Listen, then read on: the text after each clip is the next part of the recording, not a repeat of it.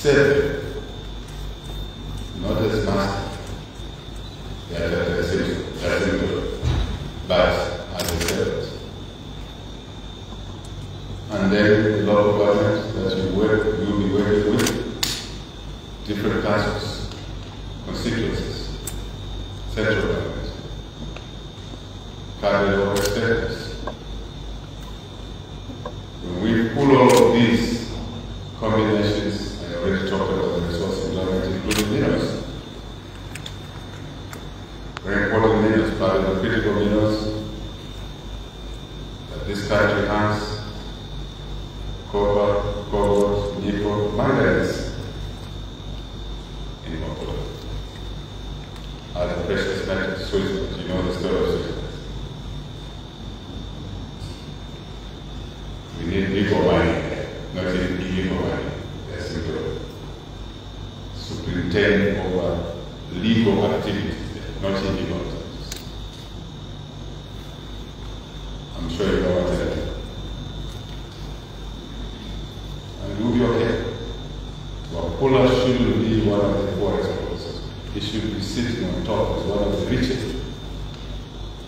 And I think we will all work together to realize that which will help better the lives of our people and contribute to the national development. If I say more, I will be really taking your time unnecessarily. Madam Monica, Deputy Director General, Anti-Corruption Commission, you know that basically the justice system in this country. You know it. You've been working in the right places. We congratulate you for this appointment.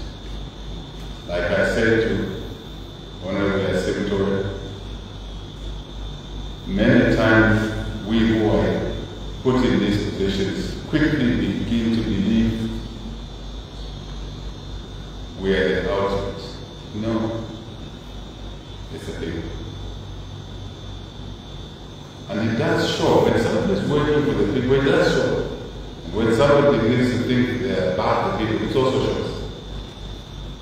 So we need, I repeat what I've been saying, to investigate cases. China Anti-Corruption Commission. We need to investigate cases before we take the step to arrest such people to prosecute. We need to investigate.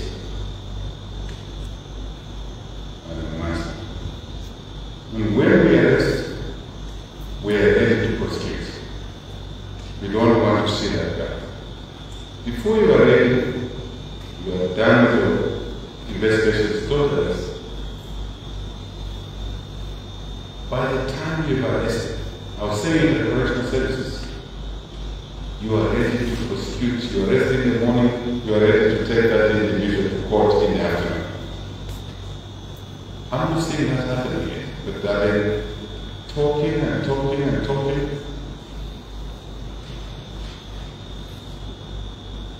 We have to act correctly. I know what I'm talking about. I'm one of those who got arrested 15 times for no crime I committed. I went to maximum prison for no crime. I was on a death row for no crime I committed. How is it that someone sitting in your row at that time made a decision to arrest this fellow without investigating? It's the point I mean. How was that possible? 50 times. It means someone did not do their work. And I was in Timbuktu. I found a fellow there, colleague 2, who had not been taken to court. Minister of Justice, you were there. 12 years there in Timbuktu. I left them there. And they're still there. 12 years. They have not been taken to court. So they are not actually prisoners, they are just detainees. There is another young man who got arrested, call him heroin. No investigation. There is a detention. That's not called justice, it's called injustice. There's a minister of justice, maybe it's the minister of injustice. I'm serious. Maybe your deputy director general of something else. I don't want to make this a story tale. I would like this to be taken seriously. Madam Wansa, chairman of that commission. We do not vote for people because we don't like them. No. They offended us some time back. No, neither. I hope you went to a lot of this. There are issues that take place in our time in that university. Issues, serious issues. There are sellouts there who got some of us in trouble. Most of you don't know I got in trouble as a student. But for the course, because some of you think we just started politics from nowhere. No, we are politics as students. Politicians as students. We just said, no, first let's finish school. Next we said, no, first let's wait for the family, get the family okay. Then we're back to family. We're here. People used to report us, those days we used to have SBs, we used to call them. They will report you wrongly. But with technology now, digital, everything, we must be able to be on top of what we are investigating. And nothing to do with our own life and what may happen between us and somebody else in society because when we were young something happened. I think that's called professionalism. We conduct ourselves professionally. But the flip side of that is we will also not fail to prosecute someone because we are friends. Equally. Again, it's called professionalism. It's what it's called. Eventually it leads to fairness, equitable treatment, it leads to restoring the rule of law. It's too much corruption going on. And why should you take someone to court and your witnesses are not ready? Why should you choose 20 witnesses? I'm following justice. I mean, I didn't a student myself. I thought, why would you call 20 witnesses on one case? You're really confusing the judge. It's my personal opinion. I'm not influencing anything. In these 15 times I was arrested, I was taken to court sometimes. And I used to ask my lawyers, please, don't put 6 witnesses, just put 3 witnesses. That's enough. Material witnesses. When you put 20 witnesses and the case is heard, witness submission, adjournment. Witness submission, adjournment. 20 witnesses. That would be equivalent to 20 court days. If not more, one witness may run the whole court session. It means we are not ready for that case. When we are ready for the case, 2, 3 key witnesses. I'm not teaching you with the master, I'm the novice. But really, what is the offense? What law has been offended? Where is the evidence? Who are the witnesses? Lastly, what's the case law? Any similar cases? You are done. So that, whatever I said, we must prosecute people within a short period of time.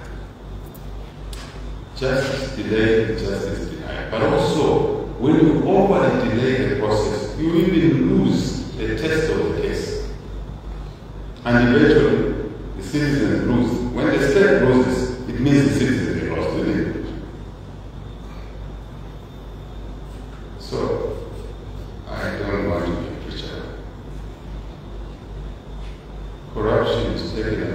too much of resources from our people. Even these journalists, they all want to have mortgages, 2-3 bedroom house. We should facilitate. To do that, we should generate revenue. Money that belongs to the state must stay with the state. Public. Money that is private must be different for the private. But to develop the economy, to develop mortgage products for these guys, to have cars for these guys on lease, they must be able to access those facilities, but only if the economy is doing well. The economy is not doing well, it's ransacking assets, not development. Nothing. Then crime will increase, then your workload will increase, eventually your workload. Chairman of the Commission, I know you're going to cooperate, but we should not be taking witnesses who are hostile to our cases. The witness is not ready to the witness, remove them. We don't do that work. They do that work, other people do that. But your job is to guide, to direct. You've been around long enough. It's not you today, but it's a team. Justice Minister, it's a team. We spoke 2 days ago.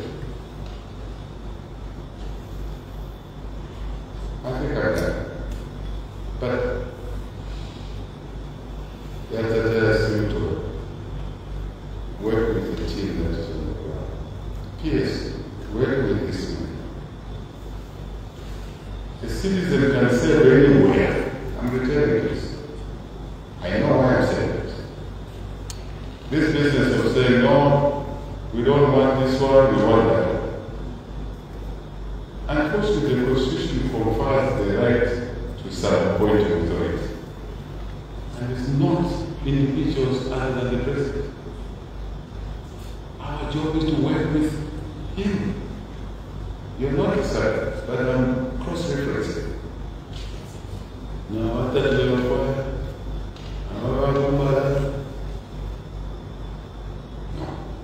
One Zambia, one nation. Yes, one Zambia, one nation, one people. I will repeat one place. Relax, that's right. One Zambia, one nation, one people. He is you. You are him. He is me. Me and him. You for me for you. See? That's the meaning of one. We just said the national anthem, isn't it? So what is this segregation? Where is this issue of segregation? In my secondary school days, most of my teachers came from different parts of the country. And there was no issue. There was no issue. I believe this message is meaning. If I can love you, can we amplify this message? One Zambia, one Zambia, one nation, one. We are promoting mediocrity because we want to hide behind certain isms as a nation. There's no space for that. There's no time for it. I'm sure you will know why I'm saying this. A citizen can serve anywhere. There she is. Citizen can serve anywhere. And it must be pride. Our boy, yesterday we had an issue. We employ 30,000 plus teachers. And some teachers don't want to go and serve in a certain part of their own country. But they are applying for jobs. You give them a job, go and serve in that part of the country, say, no, Hichilema, I will do that.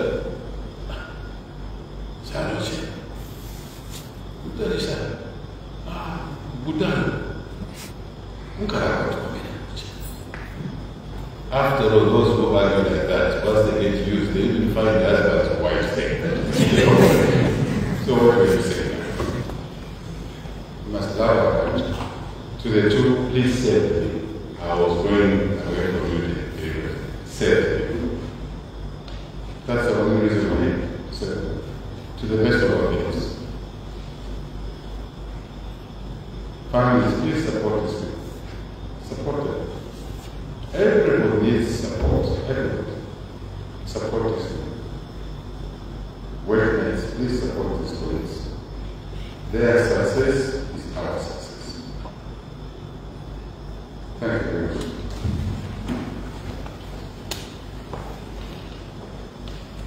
Thank you, Mr. President. This marks the end of the swearing-in ceremony. We shall close with the national anthem, and thereafter, Mr. President will have a photo session with the youth funding and the commission. Thank you very much. National anthem, please. Stand and sing of Zambia, proud and free, land of work and joy in unity, victors in the struggle for their rights. We won freedom's fight. Oh, one strong and free, Africa is our own motherland, fashioned with and blessed by God's good hands. Let us, all our people, join as one, brothers under the sun.